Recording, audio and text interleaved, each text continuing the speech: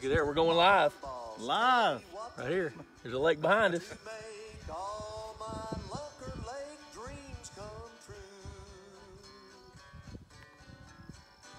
Hello everybody, Bob Lusk, the Pond Boss, hanging out up here in north of St. Joe, Texas with the West family. You can see Jacob, but right over his shoulder is his dad, Bobby, and Grandma and Grandpa are sitting over there in a UTV watching this, shaking their heads, wondering what in the world is going on out here. I see, look at there, there's Michael Gray checking in. He's probably sitting in the bulldozer in Tennessee somewhere. There's Andy Myers. Danny Mack is sipping something in San Antonio looking at his pond right there. Yep, look at there. And Chris and Carrie Lusk, I know we're related. We have to be. We got the same last name. So anyway, here we go. On location in, are we in Montague County? Montague County. We're in Montague County, hanging out. There's Michael Cooper, Steve Lewis. Look at there. There's Steve Lewis. He's a fisheries biologist over there in Hot Springs, Arkansas. He raises Florida bass over there. There's Barry Gann. Michael K. Cooper. Mike Cooper works on our boats and equipment at Lake Texoma. So he's a boat mechanic working on the marinas on the west end of the lake. Lindsay West, holy cow, who's that? That is my sister-in-law. All right, check her out. She's checking in. So this kind of got a cool story lined up. Oh, by the way, you know the drill. Hey, look at here. Pond Boss magazine, 35 bucks a year.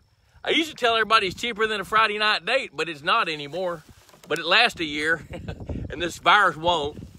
Look at there. If you'll put hashtag Pond Boss Magazine in the comment section, click like and share this to your timeline, you're eligible for a drawing for a Pond Boss hat and a mug that what? Keeps hot things hot and cold things cold. That's it. So very, very cool story for you out here. I see Josie checking in. Hey Josie, good to see you. You'll meet Josie one of these days. They've got some property down in Central Texas, and she and her husband works setting up warehouses and things, so they're not always spending time together, except every Wednesday night they have a date night to watch this show. I don't get that. So anyway, hey, I'm hanging out with the West family here, and over our shoulders you can see their new lake, which is probably half full? Half full. We're about 13 feet from full pool. Okay, and you've got some water out there now that's how deep? The deepest part right now is about 18 feet. So right now, part of the reason we're here is we're waiting on the fish truck.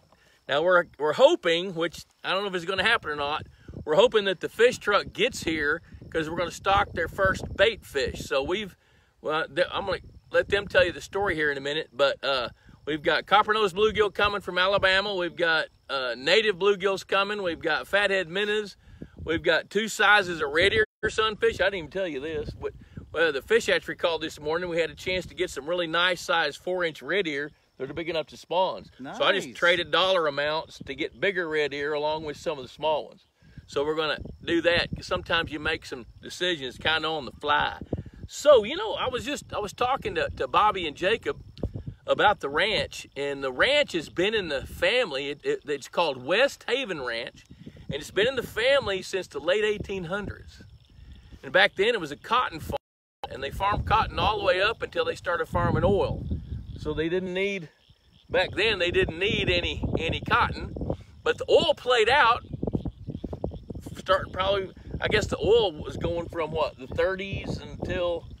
About the 70s, 80s. Okay, and then the wells played out, and the ranch partly laid fallow and kind of grew up. And so then Bobby and Jacob and the brothers and family and Grandma and Grandpa decided they'd revive it and start spending more time out here. And you guys have had it for about, what, 30 years, I guess, that you've been working on it, playing with it, taking care of it. And so one of the things they decided they wanted to do was to build a lake. And you get to see it right over here. And you know, we'll take the phone off. We broadcast on a phone. That's a secret. Not anymore, right? And so some of the features they've got, you know, I mean, what's over your shoulder right here? Are those fenders off of a truck or something? Those are actually corners to automatic car washes. So what business are you in? Car wash business. They build car washes. Twin Oaks Distributing. Twin Distributing. I'm sorry, say it again. Twin Distributing. Twin Distributing. There you go. So if you want to build a car wash, this is who you want to talk to. So I'm going to see if I can find, you go ahead, I tell you what, Jacob and Bobby, in a minute, you lean in here too. and you guys talk about how you started thinking about building the lake and what how you made the decisions. And one of the really unique things here is these guys built this lake themselves. They didn't hire it done. They didn't go pay somebody. They bought the equipment because they use heavy equipment in their business anyway. And then, part of the time when they've got employees that weren't working on that project, they'd come work on this project. So it's taken a while, but I'm going to let them tell you the story. So tell us a little bit about the story about the lake. Well, we've been dreaming about doing something like this for probably about 10 years. And about 7 years ago, we finally pulled the trigger on making it a reality, starting to make it a reality. So we bought a dozer and started working it, getting tips from Mike Otto and yourself. And 7 years later, here we are. We've made several changes along the way. It's much better than what we anticipated in the beginning. I'm glad it took 7 years.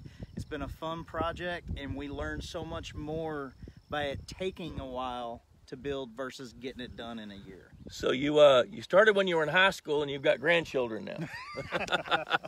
Not quite that bad.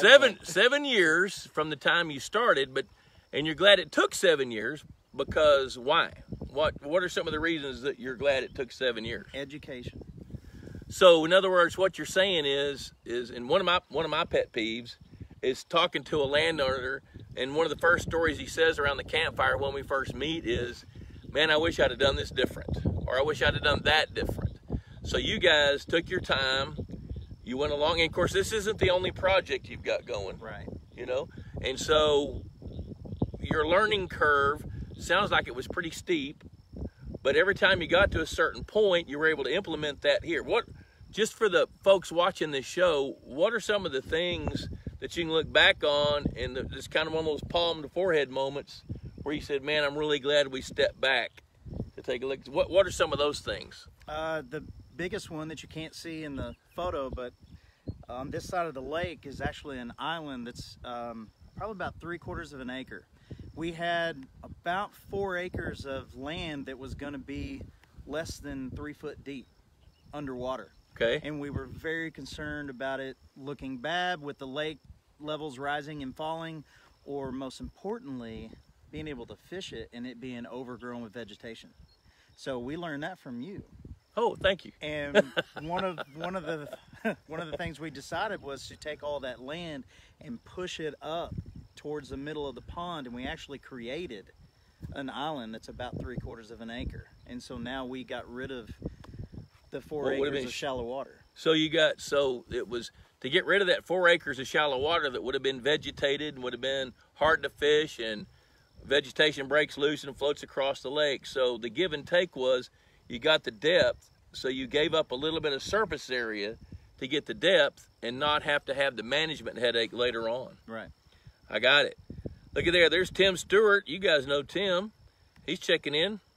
He's I think he's in New Jersey right now. He's got his beehives up there. Kelly Duffy with Helena. He's our go-to aquatic vegetation guy, and there's nobody I know that knows more about it than Kelly does. Bob Wusher, and I can't tell who else is here. They've got a little bit of a glare here. Dennis Smith, Eric Avery, Mike DeMint checking in from Memphis. Duffy's in Houston. Tracy Smith checking in. Dennis Smith is from Pittsburgh. Just bought a subscription. I saw where you did that. I saw that online when the order came in. Steve Henry's checking in. John Funk. Matt Singley. Let's see. There's Josie. Frank James. Frank, I thought about you Monday. I drove over to Belzoni, Mississippi and back on Monday, which if you say it fast, it doesn't sound like a big deal, but I came back through Shreveport area on I-20, I don't know, probably about 7:30 or 8, and I was more interested in going home than stopping. So I thought about you as I was passing through. All right, so let's see here. Chuck Brinkman says, sure does look nice there, which it is. It's raining there. He's Michael Gray's in the excavator, not a bulldozer. Oh, so sorry. All right, so you decided about 10 years ago you had a dream, we're going to build a lake. And you thought about it, planned it for 3 years before you started getting to it. And then the process that you went through, how did you know where to start? And You know, a better question in a minute is, how'd you know when you were done? Because we had that conversation a lot. I think you're done. No, we're not. Well, you know, you kind of are done. Well, no, we need to move this around. We heard this. You told us that. So now we're going to do this and add that. So you added 3 years to the project. Oh my gosh. Woo-wee. We better stock some fish that grow fast, make up for some of that time. So tell us a little bit about the process that you went through as you guys just started doing the work. Well, we knew what we had the idea, but we didn't know how. We just needed to get educated. So we actually went to the Pond Boss conference, the #2 Pond Boss conference. And that was before we ever started. Got to learn in a little bit and figured out who we needed to talk to and get some more education on what we need to do, what we need to buy, how the process works, and we just started doing it. Had Mike Otto. And yeah, Mike Otto out and did a couple of test holes and checking the dirt to make sure we had the right soils to do it. And we actually moved the dam. The pond grew in size because of testing the dirt. Okay, so in other words, you brought Mike Otto out here and he dug some test holes with what? What kind of machine? Traco. So he brought a Traco out here. Did you have one? At the time, we did not. So he brought a Traco, Otto brought a Traco out here and started digging around, finding some test holes to see just exactly what kind of dirt they had. And because of those test holes, you moved the dam site. That's correct. And you did that because you wanted to get the dam site sitting on better soil, or because of the proximity of the soil you wanted to build the dam with? Believe it was sitting on better soil. Okay, so you wanted to place the dam on top of better soil.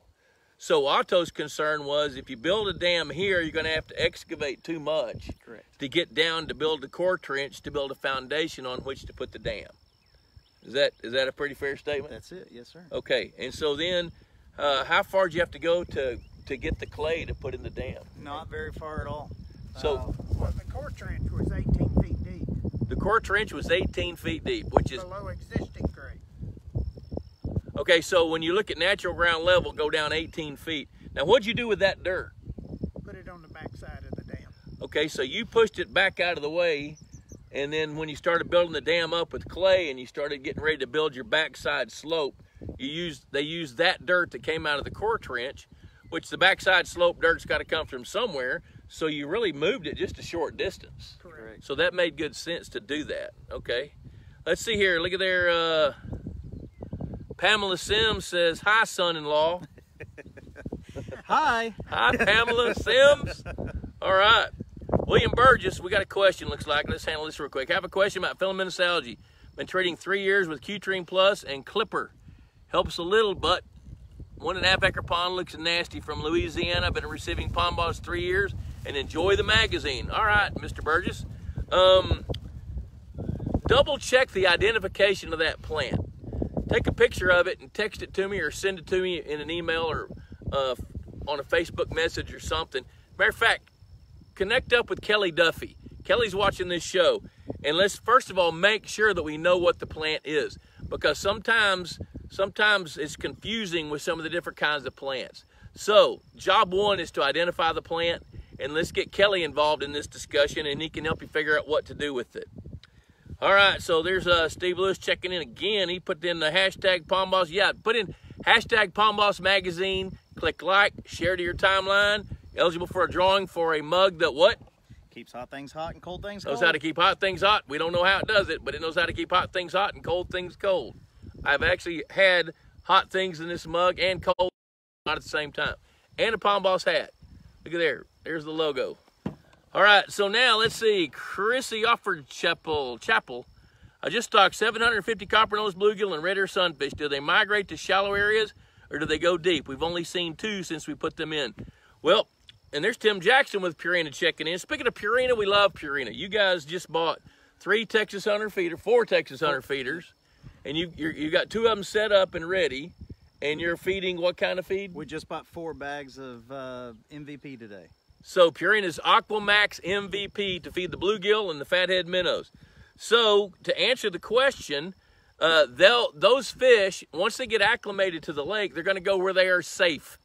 Now, they don't think about that. That's an instinct. So if you've got some structure, some cover, or some plants, they're going to go to that and get in it. If you want to see them, then you probably ought to feed them.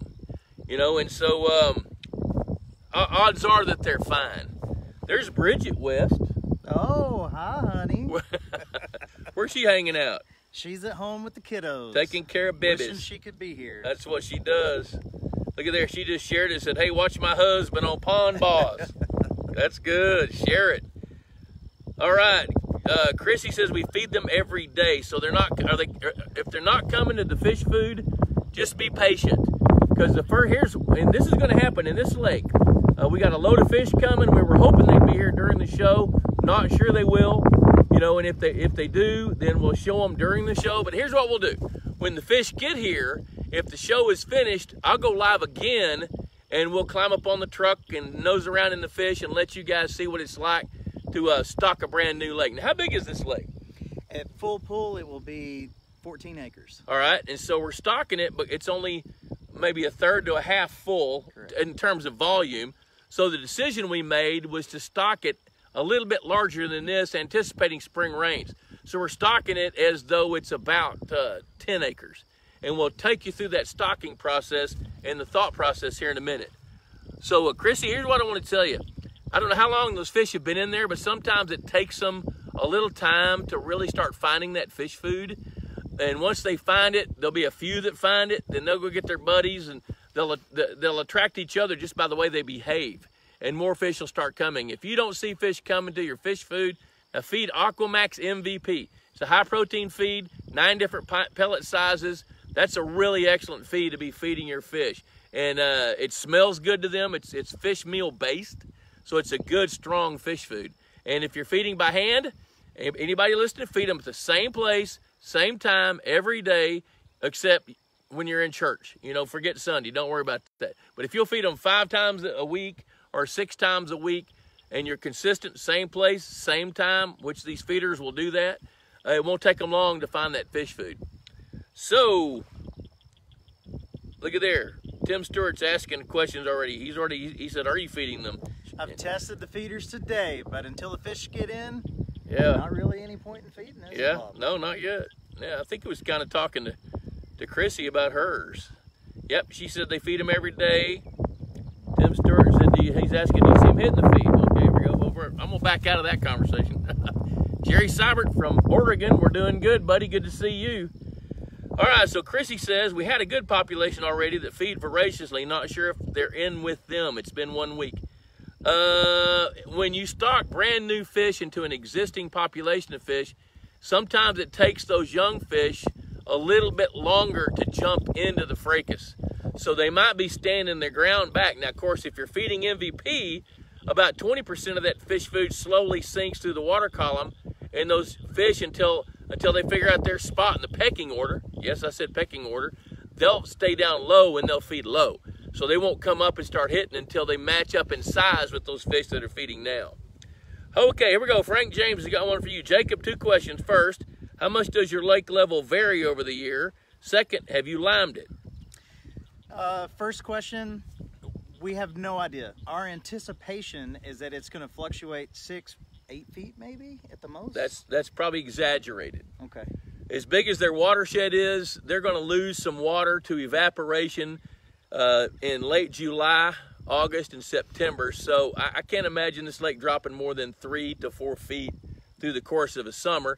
But then all they need is one little training rainstorm that happens with pop-up showers in this part of the planet each summer. So I could see that. I could see that happen. You know, where the lake would drop 2 feet and then go right back up 8 inches in an overnight rain. Mm-hmm. They had their water chemistry checked. The water chemistry is excellent. pH is 6.6. Alkalinity is, drum roll, 89 parts per million, which is perfect. That's perfect. If alkalinity is too high, then fertility doesn't work. If it's too low, then fertility doesn't work. So they've got the best situation they could even think about. Now, they rip-wrap the dam, which, yeah, you can see that. The dam is what's right behind us.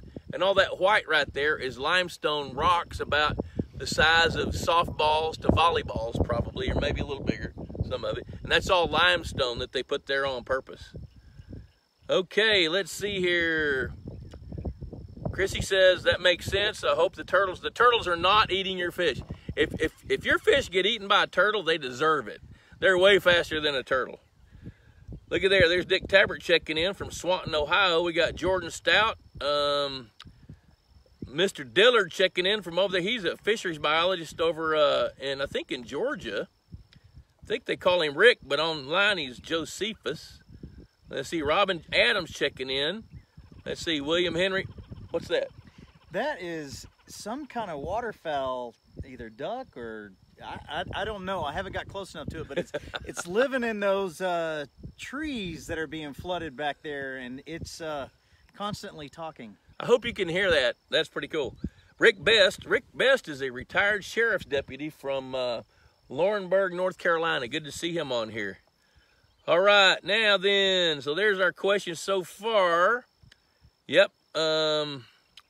What are the turtles eating? You know what? Turtles will eat anything from vegetation to, if they can catch a fish, they'll eat it. But they make their living mostly off of vegetation. They'll cut off roots. I've watched them. I've actually planted lily pads and come back the next day and the pad's floating because the stinking turtle cut it off. You know, so they'll root around and they'll eat. I tell you what they will eat. They'll eat fish food. So out here when these feeders are going off, they'll start seeing some turtles and they just show up. Dion Myers from Tipton, Indiana. So now let's talk a little bit more till we get some more questions. So now let's fast forward 7 years. You figured out that you needed to re-site the dam, which made the lake end up being bigger. And your watershed's pretty big because, I mean, how much rain have you gotten to get this much water in it? This much water was one rain. It was about 2.5, 3 inches over a 12-hour period. What we basically dammed up here was a flash flood creek. So it's 1,200 acres watershed. Watershed's 1,200 acres for a lake that's going to be about 14 acres when it's full. So do the math on that. 2 spillways. Okay, you knew where I was going to go. All right, so part of their engineering. Did you get any engineering help, or is this stuff you figured out over time? Stuff we figured out. All right, and the one of the spillways is really the primary spillway is really interesting to me because they're diverting water in a way where they're using a levee. That's that duck. I've never heard a duck like that before. There's got to be somebody that knows about birds that's going to chime in here in a minute and laugh at us because we don't know what that is. And so with a terrace that guides the water around and away from the dam to dump it back in the creek, probably a 1/4 mile below the dam by design. And the pitch of that spillway is so slight that I thought that it was a cove when I first saw it. You know, because it's levied up high and it's not even a 2% grade. Is that a fair statement? Yeah. It's not even a 2% grade, but it's downhill enough that the water will flow off of it. But then as it gets farther away from the dam, and it's really wide. It's what, 100 yards wide or something, right? About 150 yards. 150 yard wide spillway is the primary spillway. Oh, but no, they needed another one. So tell us about the second spillway. So that main spillway is on one side. It's on the west side of the dam. The secondary is on the east side.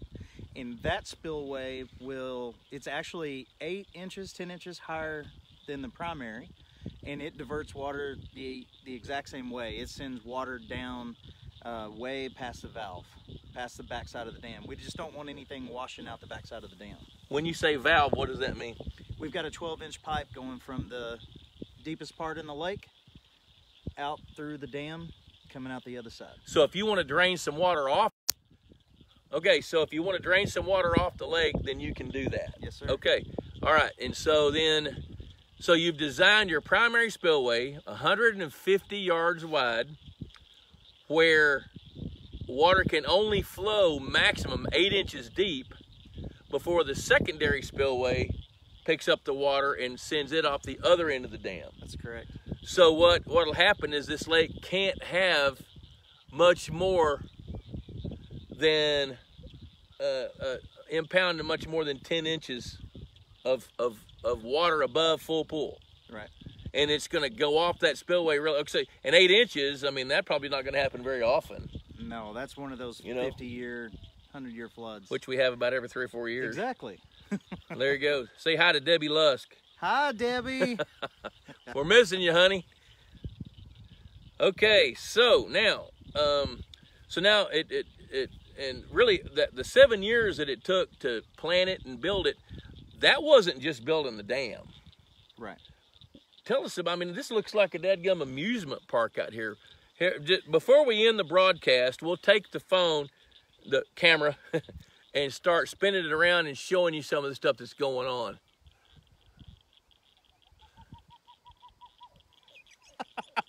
Can you guys hear that? I got to figure out what that is. Yeah. We got to have some bird person tell us what that is.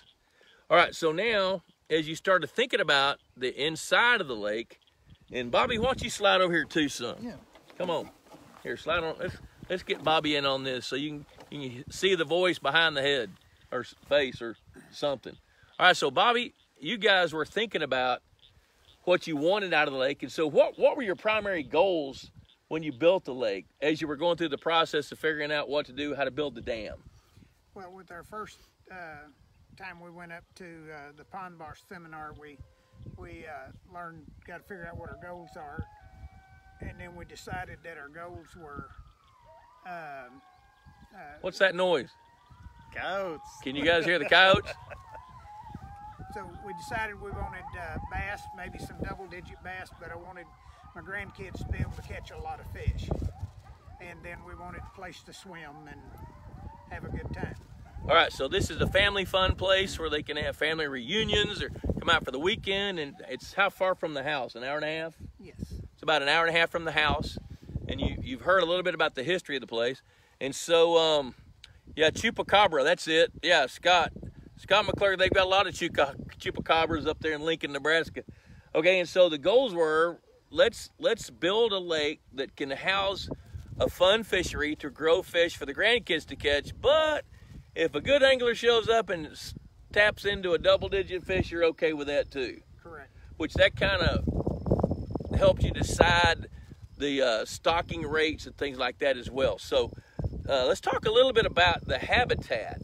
So, I mean, I look around and I see all kinds of stuff that used to belong in a car wash. I see a bunch of barrels with pipes sticking through them. I see a bunch of moss-back fish attractors out there. We just started finding things in our scrapyard of old car washes we bring home, and just, hey, that'll work if we do this, and we just started piling stuff together. And so what you figured out was how to space it to where fish could get in it. And like these corners back here, as the water covers that up, fathead minnows love to stick their eggs on the underneath sides of firm objects, especially plastic. And even after the fathead minnows disappear, 3 or 4 years or 2 years or however long it takes, that's a great place for periphyton to grow, folks. Periphyton is part of what helps cleanse the water. So that's good substrate that not only going to serve a purpose early on, it's going to serve a purpose long term. And that's the kind of stuff you guys were thinking about when you were putting this stuff together. And all that from going to the seminars. Pond Boss conferences. We've had 7 of those, and you said you went to the second one? Yes, we've been to all of them but the first one. Well, the second one was in Arlington, and that was about 13 years ago or so. Wow, we need to have one out here. Hey, wait, we're doing that right now. All right, so let's see here. Tracy Smith wants to know what kind of bird that is. Well, we do too. Tom Davis checking in from Ohio. Chris Ketchum, I'm a good angler. Can I tap a 10-pounder out of there? I tell you what, when your beard goes from turning red to gray, you will, because it's going to take about 6 or 7 years to grow a double-digit bass out here. Debbie says they can't hear you guys as good as they can, because I talk really loud. So might need to talk a little louder. All right, Jack Hamilton checking in from Indiana.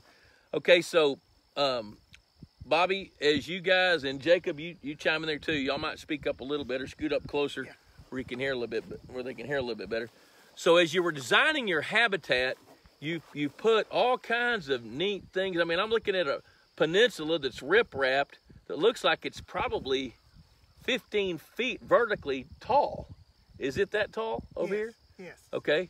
15 to 18 feet, and we put riprap on the sides so it wouldn't wash away, and then we put rocks all down the sides, large rocks, 3-footers and larger, and for fish habitat on that. Were those rocks on site, or did Yeah, you bring them in? We dug them up here. Okay, so when they were building the dam, they were coming across things that I guess you stashed them out of the way, and then you came in later and positioned everything. Correct. All right, and I see some standing dead timber or some things looks like you've pushed over, you know, and part of the riprap is there soils in this part of the country, especially soils above the clay, are considered dispersible. And I learned that word from Mike Otto when he built a lake about 25 miles west of here, 30 miles west of here. And part of that lake, there was one layer of a lift that they built in it where it didn't compact right, and that soil dispersed. So in other words, water started running through it and pushed that dirt and made it move, and it moved out of the way. So part of the reason to have riprap, even though it costs a pretty good chunk of change, is so you don't have to come back in 15 years. I hear a feeder going off. Look at that. 7 for 7. Oh, look at the fish eat. Oh, he turned around and looked. Oh, there's another feeder going off. Woohoo! We'll come back over here in a couple of years and do that, and you can see the fish blowing up on the feed. Yep, those feeders are working. All right, and so you guys probably spent 5 of those years figuring out the kind of habitat that you wanted. Yeah, we built about 20. We used 30-gallon soap drums from the car wash and some old piping that we had laying around for years, and kind of made our own fish habitat, run it through the drums, and let it stick out about 4 foot on each side. All right, and so that, and then I see that you bundled those. Let's see, it is 7 o'clock now. In a minute, we will take the camera and we'll start spinning it around so you can start seeing some of these features that we're talking about. There's Matt Rail checking in. I love Matt Rail. Matt's a fisheries biologist that helped a big company in Florida create a lake division, and now he's got his own business up in Indiana. So Matt's an outstanding guy. As a matter of fact, he's been, I think, to every one of the Palm Boss conferences except maybe one himself. So you guys have bumped into Matt.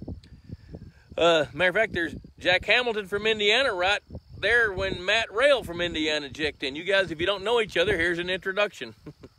All right, so now as you were thinking about your habitat, bringing that all together, some of the revelations that you got that we've talked about in the past is you really didn't understand how to tie all this stuff together and make it a community. So now you've figured that out, and you've got, what are the different kind of features that you've got? I mean, I'm looking out there, I see this peninsula that drops off riprap, then there's a flat area that looks like kind of an island, an underwater island that you've got some habitat on top of, which is adjacent to a peninsula with a big, beautiful post oak tree on it, and then some coves. Talk a little bit about some of those features that you guys did. One of the neat things that you've always discussed is you got to have a place to loaf and a place, once that baby's hatched, to go hide. If you can make a fish last 45 days, you get a whole lot more flesh out of that than you do grow the bass bigger. So we did in one cove, as the elevation was going up, we did a layer about 8 foot wide of gravel for spawning beds, and then up a notch we did a layer of topsoil, so that we're promoting the growth of water aquatic plants. You bet. And then up from there we did another run of gravel, and we did that stair stepping up. So there's always a level of spawning and always a level of aquatic plants. Okay, so here's your take-home point. They're planning for the lake to draw down. You know, Frank James asked the question, how much is it going to draw down?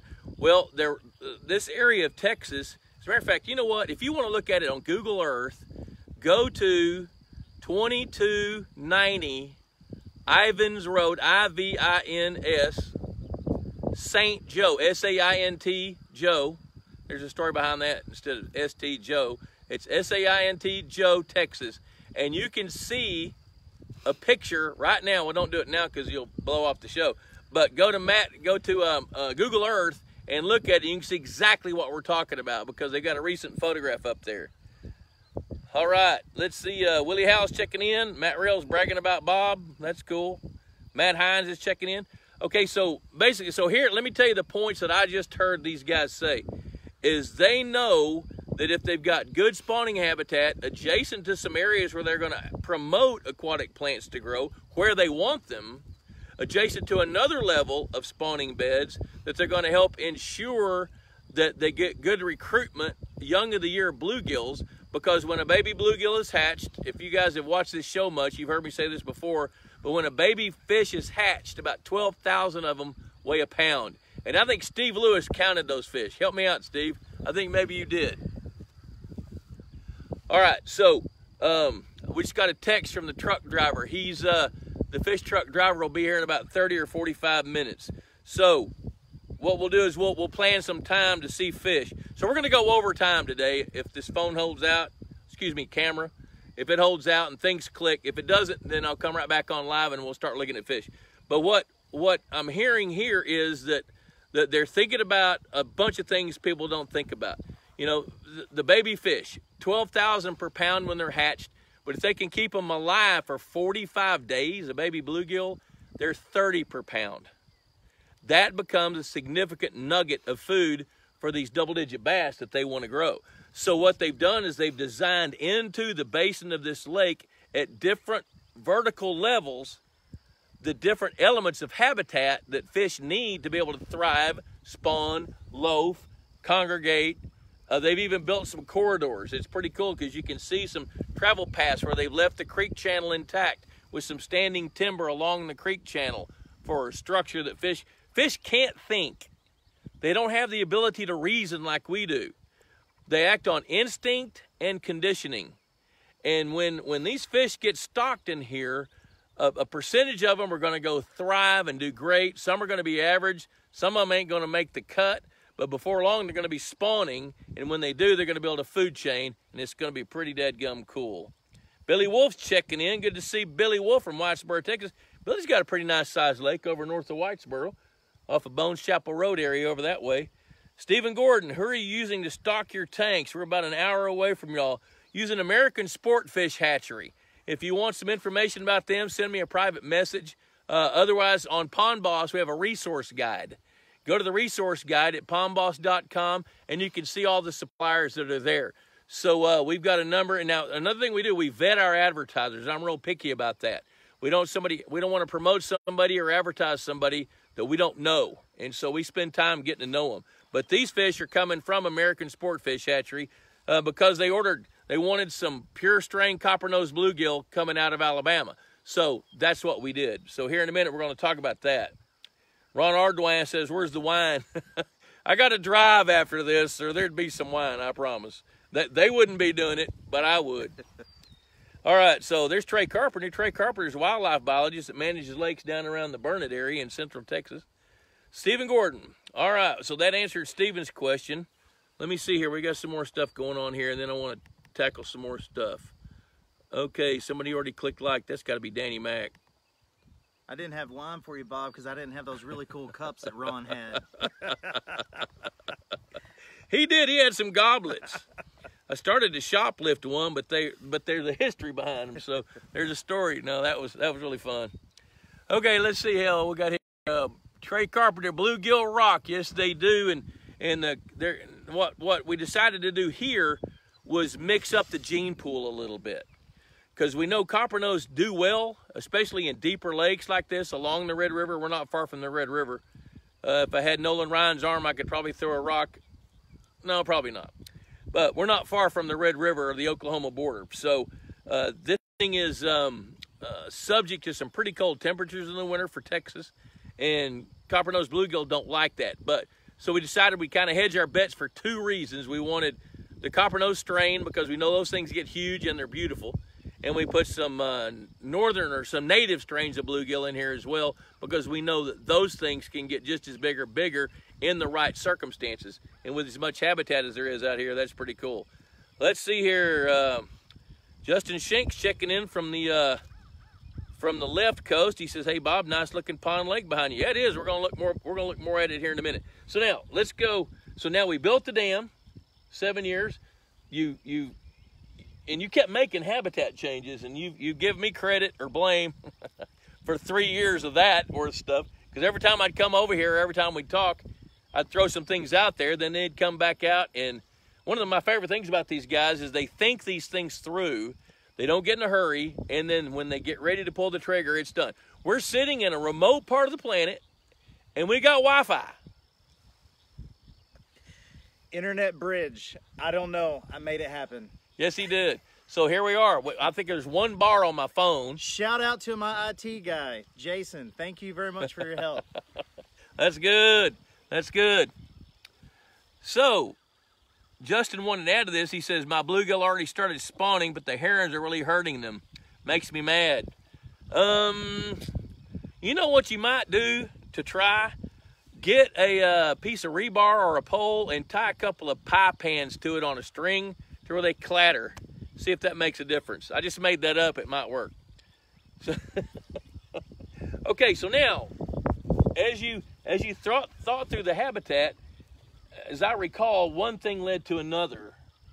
And so you get to a certain level, and then we talk, and that would make you think of something else. And now, I mean, I promise we're going to look around because it's pretty cool. So tell us about that thought process, and how did you know when to quit? We had you out, and you said we asked what next, and you said plug it. Shut the valve. Let some water come in. So they did. Do they plan to add threadfin shad? Yes, threadfin shad will be stocked in here. If not next year, the year after. I think I just heard a turkey gobble. Yeah. Did you hear a turkey gobble? All right. So if not next year, and that call will be made based on the size of the bass at that point. Now, here's the logic behind that. Threadfin shad's primary job in a lake like this is to promote the growth of bass from 10 to 14 inches. That's what threadfin shad do, to push them on up to 16 or 17 inches. So if we don't have bass that have grown into that 10 to 12 to 14 inch slot after the first year, enough of them, then the threadfin shad wouldn't be a good investment, because 3 out of 4 winters here, they'll make it, but that 4th winter, the water temperature gets down below 42 degrees, they'll die. So we'll watch how these fish grow, and then we'll make that call later. Let's see, there's something. How many acres does this pond need to be able to stock threadfins? I'm going to tell you, if a pond is 3 acres or bigger, threadfin can work, and it also depends on where the lake is. So that's the way I see that. Good stuff, guys. Keep it up, says Matt Rail. All right, we will. So now the lake's built, habitat's there, now we got water in it. It was time to start thinking about what fish to stock. So, folks, I'm telling you, there's as many ways to stock a lake as what my mama used to say is Carter has liver pills. There's a lot of different ways. You know, I've told this story before. I had a guy that was almost 80 years old. He said, son, I don't want to stock those fingerlings. I don't want to wait for them to grow up. He says, I've stopped buying green bananas, and I'm not sure I'll be here when they get ripe, so I don't want to wait. I want to go. You know, and that guy wrote a great big check, and we stocked adult fish as though the lake had been there for 5 years. Then I've had the other guys that are in their early 20s with 3-year-old kid, baby girl, and says, I want her to catch fish when she's 10. So we had 7 years. He said, I got $500. So somewhere between those two is where most people sit. So based on your goals of wanting to grow some trophy bass and the grandkids to catch some fish and the other goals, what was your thought process on how to stock this thing? Take that one. Well, we just going to the pond boss conferences and listening to everything you said, and so we just come to the conclusion of the 2,000 per acre. Okay, because you want to speed up the growth rates of your bass. That's so you correct. want to build your field. Okay, so here's the numbers here, folks. You know, the American Fisheries Society recommends stocking 500 to 1,000 bluegill per acre. And they recommend stocking 5 pounds of fathead minnows per acre. So as we started thinking about that, their timeline, they wanted to get the fish growing a little quicker than that. So we're stocking a total of 2,000 sunfish per acre, which will be 1,500 bluegills, half copper nose, half natives, along with 500 red ear sunfish per acre. And that gives us 2,000 sunfish per acre. They're putting in 20 pounds of fathead minnows per acre. Now, the big deal about that, now we're stocking it as though it's 10 acres. And the decision we made was it's not quite 10 now, but we think it will be by the end of May with 2 or 3 more rain events. And then if it gets bigger, then we can always add more. But that's enough fish to really get it started to where we can get to the point we can stock the bass in it sooner rather than later. So the goal is to stock the fish, let the bluegill grow a little bit. They'll start spawning when they're 2.5 inches long. So it won't be long before we're seeing baby bluegills. There's all kinds of substrate for fathead minnows to stick their eggs. There's more plastic in this thing than there is blowing around on Walmart's parking lot. And so they've got all kinds of substrate for fatheads to spawn on. So their stocking rates were designed to help grow some trophy bass quicker by bumping up the numbers of forage fish, giving them a chance to become established, and then later we'll do the bass. And later is going to be contingent on how well we see reproduction, how fast the minnows spawn. You know, here we are at the end of April, so we've got another probably 6 or 8 weeks of perfect weather to see how much fish can really become established. And there's an outside possibility we could put the bass in June. And maybe we will. I don't know. We'll make that decision later on as we go, right? Okay, so that's how we came up with the stocking ideas. There's Frank Jones. He sells those twin troller boats. Have you guys seen those? No. Twin troller boats? You need to see. Look up, and they will go Google twin troller boats. It's a heavy duty plastic encapsulated boat that 2 guys as big as me can get in, and it won't even wobble. There's 2 seats, and you drive it with your feet. It's got 2 trolling motors underneath it, and you drive it with pedals. Oh, you know, and I mean, it spins on a dime. It's pretty cool. You guys need to check it out. Hey, Frank, here's a lead. All right. Tim asked if we're going to stock bass next spring. We're going to let the lake tell us when it's ready. Now, here's what I want you guys to know. Resist the temptation to stock bass too soon. If you remember, it takes 10 pounds of bait fish for a bass to gain 1 pound. So we really, I mean, it's taken them 7 years to get this far, 10 years since they thought about it. Why do we want to rush it? So we're going to let the food chain really establish, build itself. The only reason I would feel compelled to stock the bass sooner is if we come to the point where we see that some other fish have infiltrated the lake and we want to get ahead of them. I don't think that's going to happen here. So we're going to let the food chain build, then we'll come in behind it with some bass and let those fingerling bass, we're going to start with fingerlings so we don't lose any growth time. We're going to put in babies and let them get going and see how well they do. And I'm kind of thinking up in the middle of June would be a good time because I really think this lake will come up another foot or 2 between now and then.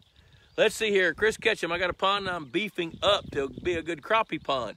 There's existing crappies, black, white, and a few magnolia crappies. That's the ones with the stripe down their faces. Bluegill and bass. Trying to pull out bass when I catch them. Any bait you recommend to put in for a good food source? And with bluegill, yeah, bluegill are okay. Good luck. Crappie, I'm not a big fan of crappie in small waters, but I've seen people make it work. So Ron says, I'm thinking here in the deep south, I may go 1,200 to 1,000 bluegill per acre due to no winters and excessive bluegill spawn. Your thoughts? It depends on your timing that you want to do for your bass. If you don't mind waiting a year to stock bass, that's a good number because that way you can let the food chain develop itself over the span of a year. Part of what we wanted to do here is get the bass in way before a year so they can get a jump start growing and during good season. All right, let's see. There's Chris Steelman. He's a fisheries biologist. Let's see here. Frank Jones, you got the details right. Yes, sir. All right, we'll see. Okay, so now it's 7:18. We're waiting on the fish truck. So now let's talk a little bit more. Let's kind of start tying a bow around this. You built it like you wanted. Now it's filling up. We're going to get the bait fish going. One of the management strategies, you're going to feed the fish. You're just going to feed them supplementally because we know that with as much ground as this lake is covered, that it's going to grow its own food chain. Now, here's a question I've got for you. One of the things I heard Jacob say a while ago is they put topsoil where they wanted it. Does that mean you strip topsoil in shallow areas where you don't want plants to grow? Absolutely. Okay, so they got rid of the topsoil so that in areas that they were a little suspect where they don't want plants to necessarily grow, so they strip the topsoil off of that to minimize the risk of having plants grow in areas that they don't want. So that was a real smart thing to do. Okay, so now what? Any other comments before we start moving this camera around a little bit? One of the other things to go back to goals is 2-pound bluegill. Ooh! And when you're growing to manage a large bass, you know, to get to the double digit, is that not a side effect? And something that kind of can go with that is large bluegill? Absolutely. And so that is definitely, I want Bruce to come down here and catch a 2-pound bluegill. Are you checking in? Bruce hasn't checked in yet. He usually checks in. Huh, okay. Let's see here. Scott Angelico says, what can I do to get shiners to reproduce in my pond? They spawn on grass. So if you don't have any aquatic plants like bushy pondweed or American pondweed, you know, one of the pondweeds around the edge, go buy some square bales of hay and do it now because the shiners are eggy now. So go get some square bales of hay, break them up into little chunks and throw them around the edge of the pond where the wind can kind of keep them swept up against the shore, and they'll spawn at daylight if they're still eggy. Holy cow, look at there. Tracy Smith just said the very same thing I said. Chad Sepulvedo, how many acres is that pond going to be when it's at full pull stage? 14 acres. Right now it's probably 7 or 8, and we're stocking it as though it's 10, and we're still in the rainy season. Okay, so it's 7:21. I'm going to take this broadcast mechanism here, and we're going to take it off here. And let's see here. If I can see the questions, I'll answer them. But, all right, so Jacob, look with me here. You guys look with me. Now, there's the dam behind us. So as we spin around, what's all that stuff right there? Those are softener tanks out of car washes, cut in half, tied together to create places where fathead minnows can put their eggs and hiding place and structures for bluegill. Got it. All right, and so now we're kind of, oh, there's their internet connection there. There's how you get internet to the pond. But there's a drop-off, a bluff right behind us. Tell us about that. That's actually where we got the majority of the clay for the core of the dam. And a side effect of that is that cliff. And I think it's great habitat for largemouth bass. All right, so what you basically did was instead of cutting that off to where you'd have a slope, you left that there because that's going to be flooded, isn't it? Yes, sir. All right, so how deep is the water going to be on top of that cliff? About a foot deep. Okay, so if you're walking along in foot deep water and you slip off a cliff, you're going to fall how deep? Pretty deep there. 25 feet. I'd put a ladder over there, boys. Okay, so now behind us, we've got those corners that you've got. Now, what's right behind it? What's that green stuff standing up there? Those are voluntary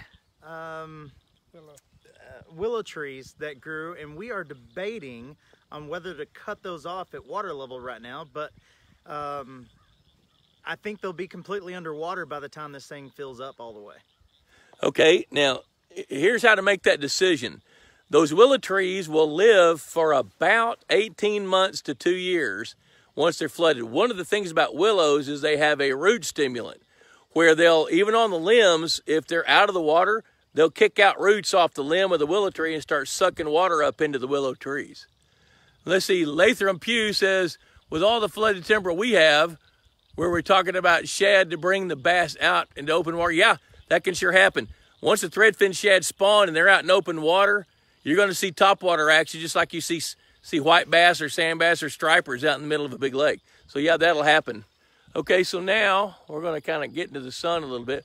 What all we got going on back here? Can you tell? Back there is the peninsula that we built.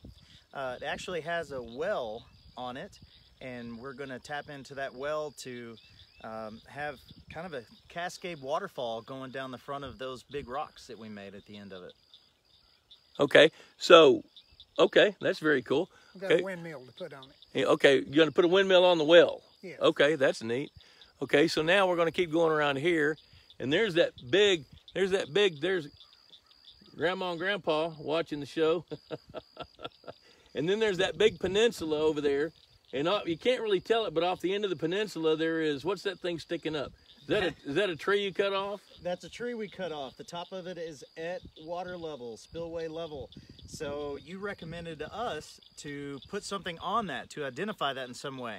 So we bought, on the way home after our council meeting last time out here, a pelican off the side of the road. Oh my. And so that has now been dubbed Pelican Island. Pelican Island. That's pretty cool. All right. And I'm starting to hear some frogs. I can hear some tree frogs out there. All right, so let's see, what else can we see? So you guys have pretty well gotten a good idea of this part of the lake.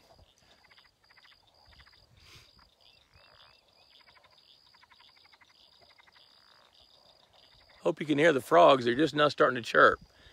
See, Todd. Are y'all gonna stock any catfish? No. That's our next pond on the other side of the property. All right, let's talk about that. Now, that's part of their strategy.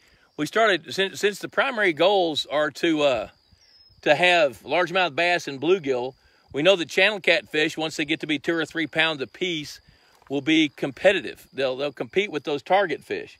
And with a lake so big, if you got a 14-acre lake and you've got even 20 catfish per acre, being able to catch them, you're not going to catch very many. But if you stock bigger numbers, then you're going to be compelled to catch some, and there's a percentage that will never bite a hook. So trying to make that decision about catfish, the reason to have them is because you love to catch catfish or you want some fish to eat. So I think that the gist out here was you wanted a few catfish from time to time so you could have a fish fry, right? Mm-hmm. So what they're going to do when they get to it, probably by the time Jacob's got gray hair, is build a catfish pond. So they'll build a catfish pond up on the hill up here and stock catfish, and that way, if they want a few catfish, they can go get them out of a half-acre pond. And we have talked about building several hatchery ponds. We didn't talk about that. So you guys talk about, you're thinking about building some hatchery ponds up here to grow bluegills, things like that, because you think at some point that people have told you, myself included, that one of the limiting factors is bait fish later. Correct. So tell us your thought process about that. Year 2 or 3, we're thinking we need to start supplementing our bluegills. So we'll grow them and we'll build 3 or 4 hatchery ponds, and then we can always have something going. We'll do some freshwater shrimp, we'll do some trout in the fall, and try to give the bass plenty of things to eat. So there you go. And see, one of the cool things about that is they have the equipment and the know-how and some employees that can do that when they're not building car washes. So, and that's part of how they did this, because that's part of why it took 7 years, is because they wanted to maximize the use of their resources as they were thinking about how to build the lake. And that's a fair statement, isn't it? Correct. Okay, so there we go. All right, so we're knocking on the door at 7:30. We got about 3 minutes, and I think what we're going to do is I think we're going to finish this part of the show up, and then when the fish truck gets here and gets situated, especially if it's still light, which it should be here within about 15 or 20 minutes, we'll go live again and show you guys how a